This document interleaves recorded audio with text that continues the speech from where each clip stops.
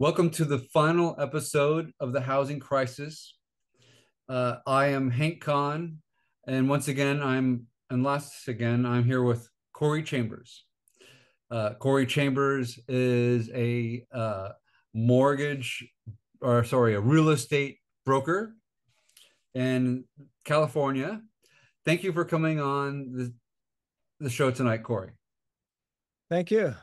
Corey is a libertarian, and I am I pretty much have voted for since the early 1990s with the Green Party.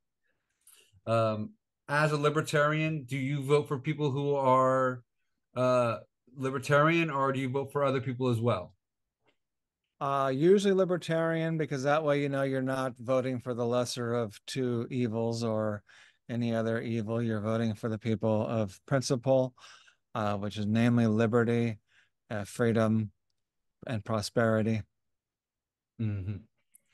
Uh, as a as these political ethos are powered, really the true power in America is money. There is only one capital. It fuels all, and that is money. It's not oil. Oil is nothing without money. So let's talk about money. The Libertarians, as a political party, do accept campaign funds from corporations. They're legally allowed to, and they do so. How do you what is your view on collecting campaign funds for corporations? I don't know that much of the details of collecting campaign funds from corporations. I know that the Supreme Court some number of years ago said that you really can't limit corporations. They have the right to speak. It's just like a freedom of speech thing, and they are allowed to give money to support what they believe in. And so that's all I know about campaign financing. So when you look at the quality of people approaching a proverbial table of negotiations, and you as a real estate broker, you're overseeing a deal, and you have a corporation who has interest in buying a house, and you have whether or not be an LLC of or a something else, a more blatant form of company versus somebody who's just buying their first home.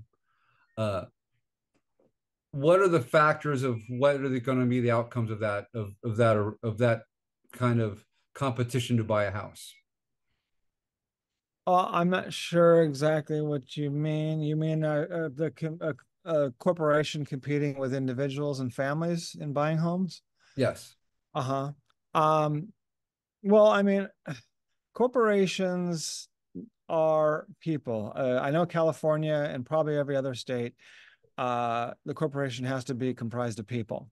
So it's people who are buying it to do their little gig, to do what they're doing, so they could offer, products and services to help other people. So corporations are people helping people, and so they're and you know what? From what I've seen, individuals and families, first-time home buyers, have an advantage in buying properties because they can do FHA, VA with only 3.5% down. So corporations can't. I don't think they could usually do that 3.5. They certainly cannot do it with FHA, VA. That's for uh, individuals and families. So from what I've seen, unlike the stock market, I mean, the stock market is really rigged for the big companies. From what I've seen, single family homes are rigged for the regular family.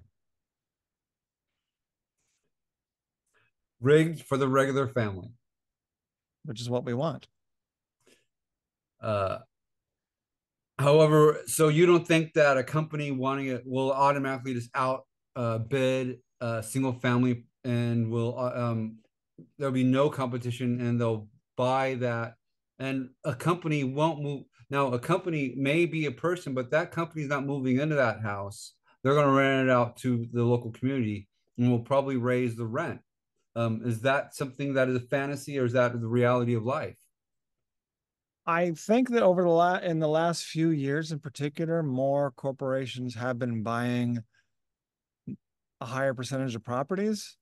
And I think that's because I don't know. I haven't analyzed that completely, but my guess is it's because the federal government's been um, taking more for itself, and the federal government's been giving more to corporations in the past few years, and has been stepping on individual rights and liberties of So you think when you think that possibly corporations are getting the blame of what actually governments are doing? yeah, governments and corporations are tend to be in bed together, and the uh, corporations are allowed to, in many ways, bribe the government. Especially, we know, like the drug companies, big pharma, are allowed to fully bribe the federal government for getting medications approved, prescription medications approved, like which almost no other country on earth is allowed to bribe the government by corporations like that. So, but I think it also carries over to a certain extent with other industries. They're allowed to, not as blatantly as the pharmaceutical companies, but that's why most Americans are now drug addicts. If they're not doing illegal drugs, they're addicted to legal drugs that they don't usually need. They don't need like 50 or 60% of them that they're taking. So, but when we get into real estate, it's no doubt getting more and more corrupted by corporations that are allowed to, increasingly bribe the government. From what I've seen, real estate is actually slightly less corrupted than other industries. Banking is much more corrupt. Lenders were more corrupt. They've become less corrupt, but now basically the government controls the majority of home loans and so forth, and almost every detail is controlled by the federal government now.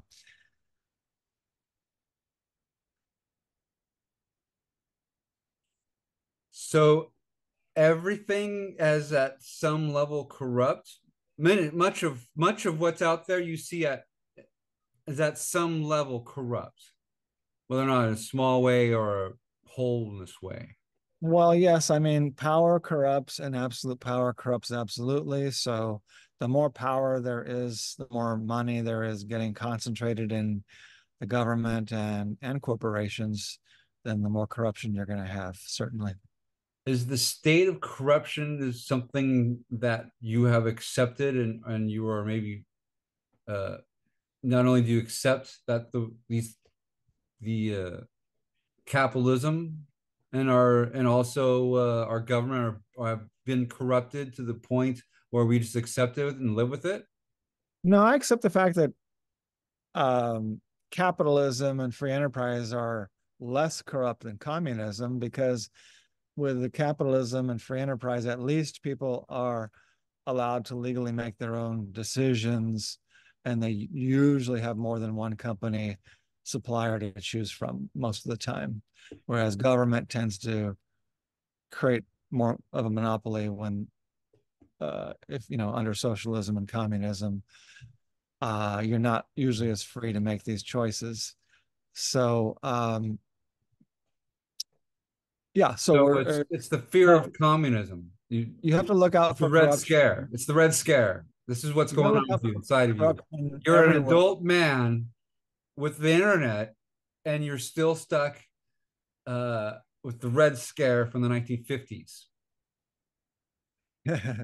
Well, yeah, I mean, communism, tyranny, corruption, they all happen automatically if people are not vigilant.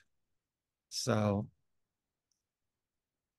Yes. All they right. all require I think vigilance. we've gone far enough with this conversation, Mhm, and this should be the last conversation that we'll have on the housing crisis, mhm, especially in California, due to mhm. certain industries. Probably Well, we not have a due to social solution. workers. Probably I've not got due a to social solution. workers. a solution to the housing crisis right here. $4,000 for your next home. It's not painted yet. We're doing a fix and flip, and right now it's not yet fixed and flipped. But So now you were going to flip that $4,000 small little home. item there. Yeah. So this is going to be beautiful, and I will be showing it to you in the next month or two, all fixed up and ready to live in for You will 4,000. literally sell anything to anybody. Uh, Huh? That's you'll someone's literally future. sell anything to anybody under the umbrella that it's housing. That could be someone's home or a travel trailer, and it's recommended for travel trailer. And I just mentioned for homeless because, in fact, the city of Los Angeles has been allowing people to live in these things on public streets for the past 5 or 10 years or longer. And in that, you see a growing market for profit.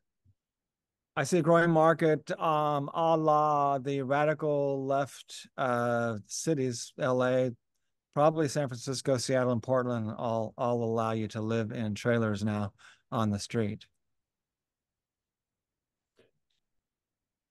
Yes. And again, you'll sell them a place for that.